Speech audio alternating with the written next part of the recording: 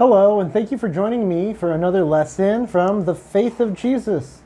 It's been such a great book that we've been able to go through, and I thank you so much for keeping up with me on it. I've talked to so many people who have been watching these, and it's such a blessing to know that, the people are tuning in. So thank you so much. Today we're on Lesson 22, Personal Surrender to God. And as always, before we jump in, let's say a prayer. Dear Lord in heaven, Lord, we love you so much, and we want you to be so real in our life every day. We just want to pray to have you be here with us now, Lord, through the Holy Spirit. And may it touch our hearts and illumine our minds as we learn more from your amazing word, Lord. And we learn more about how we can surrender ourselves to your will. We can die to self and live through you and your promises, Lord. I ask this in Jesus' precious name. Amen. All right, well, let's dive right in. So, this first section only has one part, and it's a necessary condition. Number one, what step is essential for salvation? Mark 16:16. You remember? Matthew, Mark. 16:16.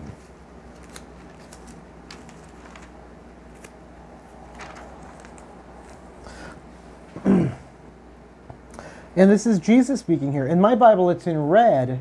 And some Bibles, it'll be in red if Jesus is speaking. And in my book, even in the Old Testament, the words of God are in blue. So I think that's pretty cool. So 16:16, Jesus says, "He who believes and is baptized will be saved, but he who does not believe will be condemned." So what step is essential? Believing. Believing. And the more you search and the more you pray, the more you believe. So just keep searching, and you'll just believe more and more and more. It's amazing. And then baptism. And we've talked about baptism before, but baptism is so amazing. Such a powerful, powerful thing to do. Next section is God's tender invitations. I like that. They're tender. That's beautiful. Number two, what calling did Jesus make to Levi? And for that, we're going to go to Luke. So we're right at the beginning of Luke, because we were at the end of Mark, Matthew, Mark. So we're right in Luke right now. So flip over to 5:27. Luke 5:27.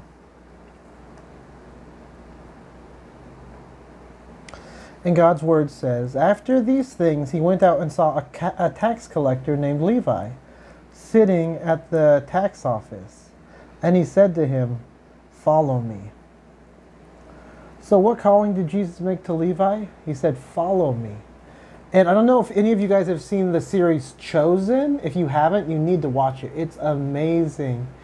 And and you can see Jesus call out to him, and it's just such a powerful scene. Best actor I've ever seen play Jesus. Really, really good. It's called The Chosen. You can get it for free on your phone. You can stream it on your TV, all sorts of stuff like that. All right. So we're going to stay in Luke. We're just going to go to the next verse, because the next question is, how did Levi respond? Luke 5:28. "So he left all, rose up, and followed him." He followed him. He left everything and followed him. Just like we need to leave our old life behind and follow Jesus. And it's so hard because we want to hold on to things. And it's something that we struggle with for a long time, and that I still struggle with. We need to let go of this world and completely surrender and follow him. Then our lives can be truly transformed. Number 4, what other gentle calling does Jesus make? For that, we're going to go to the book of Revelation, the last book in the Bible. We'll go 3:20, Revelation 3:20. I've been doing a Revelation study with Pastor John and some other people, and we haven't got to 3:20 yet, but let's read what it says. This is Jesus speaking again. We see the words in red. "Behold, I stand at the door and knock. If anyone hears my voice and opens the door, I will come in to him and dine with him, and he with me. So what other gentle calling does he make? He stands at the door and knocks. He could just open the door and let himself in. He could kick the door down. He could snap his fingers and make the door disappear. But he doesn't. He knocks the door and he patiently waits. He knocks at the door. If anyone hears his voice and opens, he will come in. Amazing. Amazing. He wants us to choose. That's the love thing. That's the love, is God wants us to love him and to love like he loves. And in order to do that, we have to be able to make that choice. Number 5, what decision must we make now? Sorry, I have a little bit of a frog in my throat. I am not sick, however. Acts 22:16. Acts 22:16. What decision must we make now? Oh, Muta, are you going to join us for Bible study? I think you might need to go. All right, scoochy, scoochy, scooch. All right, 22:16. Acts 22:16. And now, why are you waiting? Arise and be baptized, and wash away your sins, calling on the name of the Lord. So we must right now. We need to not wait. We need to arise right now and be baptized. We need to call on him. We need to be washed away of our sins. That's something we need to do right now. All right, last section. What must I do? Do not postpone the decision to accept the Lord. Don't wait. It's telling us not to wait. So we're going to stay in Acts. So we're going to go to 24:25. Acts 24:25. Now as he reasoned about righteousness, self-control, and the judgment to come, Felix was afraid and answered, Go away for now. When I have a convenient time, I will call for you. And I could make a comment on that, but instead let's read what Ellen G. White has to say about it. And this is from Acts of the Apostles 4:26 and 4:27. Final opportunity lost. But instead of permitting his convictions to lead him to repentance, Felix sought to dismiss these unwelcome reflections. The interview with Paul was cut short. A ray of light from heaven had been permitted to shine upon Felix. When Paul reasoned with him concerning righteousness, temperance, and judgment to come, that was his heaven-sent opportunity to see and forsake his sins. He had slighted his last offer of mercy. Never was he to receive another call from God. Now, I hope that none of us get to that point. I feel like God is very patient and very long-suffering, but with Felix, it was a different thing. And we all have our own journeys. So don't put it off. You don't know when Jesus is coming. He comes like a thief in the night. He's coming quickly. You don't want to wait until later. Mutai, you've got to move. Okay, we've been visited a lot by my kitty cat.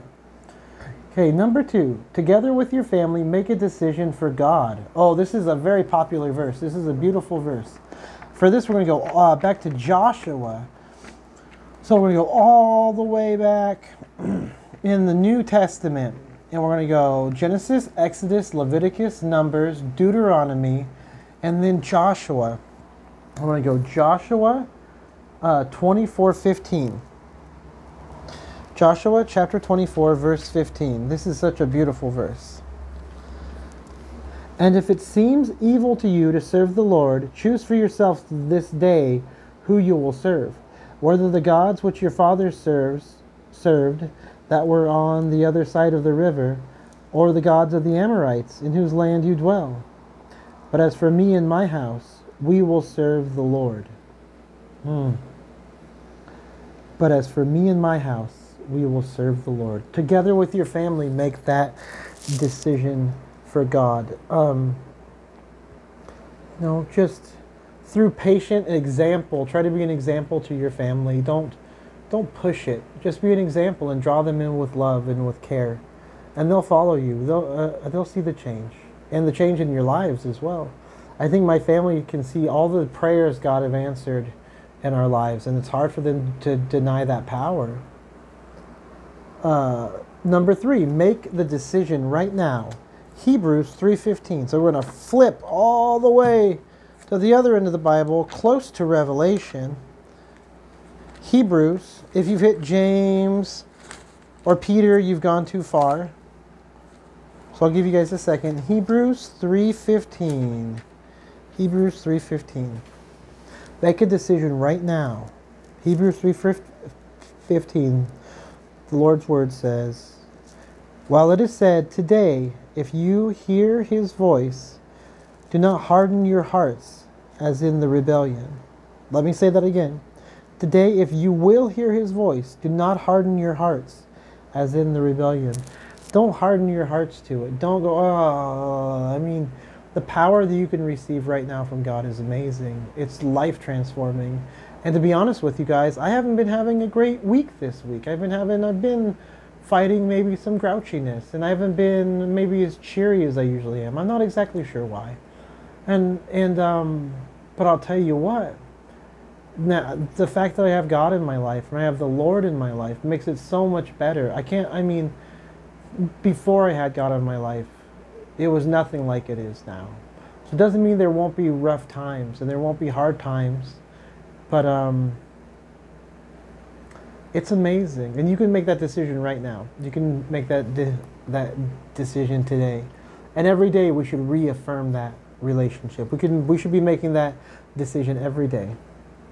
Number 4, ask for baptism. Acts 8:36. So Acts is a few back. Remember Matthew, Mark, Luke, John, Acts. Acts 8:36. Now as they went down the road, they came to some water, and the eunuch said, see, here is water. What hinders me from being baptized? Let's read for 37 too. Then Philip said, if you believe with all your heart, you may. And he answered and said, I believe that Jesus Christ is the Son of God. Oh, amazing. It's just amazing to admit that and to know that with your whole heart. And to ask for that baptism. And we talked about baptism in another, we did a full study on baptism. So you can go back and watch that one. Number 5, finally, trust fully in Jesus. So we're going to go to Philippians. So we're going to go, there's Matthew, Mark, Luke, John, Acts, Romans, 1st and 2nd Corinthians, Galatians, Ephesians, Philippians. 4:13. I can do all things through Christ who strengthens me. Amen. So that's a good place to end it, is that trust in him. Trust to know that when you pray that the Lord has done it. You have to pray and you have to know that you have to trust the Lord that he answered your prayer. All right, at the very end it says, I believe that the Lord calls me to join his church. I respond joyfully to his calling, and I surrender my life through baptism. If any of you guys are new believers in the new believers class and you'd like to maybe do some studying and be baptized, you should reach out to Pastor John. It's amazing. And I know if you have any reservations about it being in public or anything like that, still talk to him about it. Just talk to him. Open that dialogue and see and talk to someone about these reservations. Don't hold back because of the spectacle that it can seem like it is if you're shy or something, or if you think you have to give your whole testimony, which you don't. It is powerful, your testimony, though. All right, guys. Well, this was a good lesson. I didn't have a lot of supporting stuff to go with it because I felt like all the verses were really good, really straightforward. And I hope that we can all surrender to God each and every day. Let's say a prayer. Dear powerful Father in heaven, King of the universe, Lord, please be with each one of my friends as they seek you and search you, Lord. Be a light under their path, Lord. Let them hear you knocking, Lord, and may they answer your call. And may they accept you every day and die to self every day in a spiritual baptism to you. And if anyone's holding anything in their heart, any sins that are holding them back, please let them bring those to you. And if anybody wants to get baptized and they are maybe feeling apprehensive about it, give them the courage to talk about it. Give them the courage to reach out to one of their fellow brothers in Christ and tell them that it's been on their heart. And Lord, let them be able to receive that amazing gift. Lord, thank you for everything you've done. Please keep us safe, keep us healthy, keep us spiritually healthy until your soon return. In Jesus' precious name, amen. All right, guys. Thank you for joining me once again. I look forward to seeing so many of you at church. I can't wait till we get to start singing and having this class in person. But until then, we're just going to do this whole lesson book, and we're getting close. All right. That's my cat. I got another kitty cat. Hey, let's say goodbye, Luna. Hey, Luna, say goodbye. Bye.